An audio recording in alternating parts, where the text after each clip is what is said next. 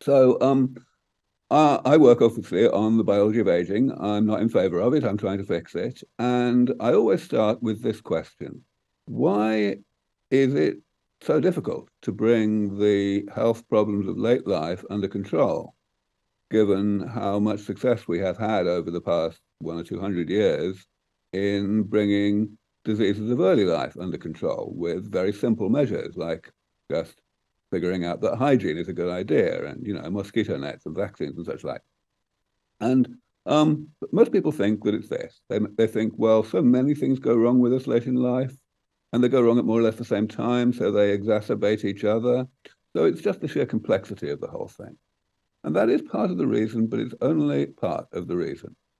The real reason comes down to a problem of definitions, a problem of people getting the definitions of the relevant phenomena wrong. The first definition that people get wrong is the distinction between diseases and aging.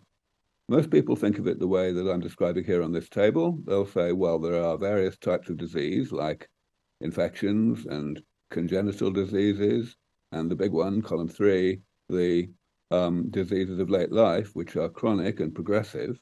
And then most people think there's this separate thing called aging itself, which consists of these rather nebulous phenomena like frailty.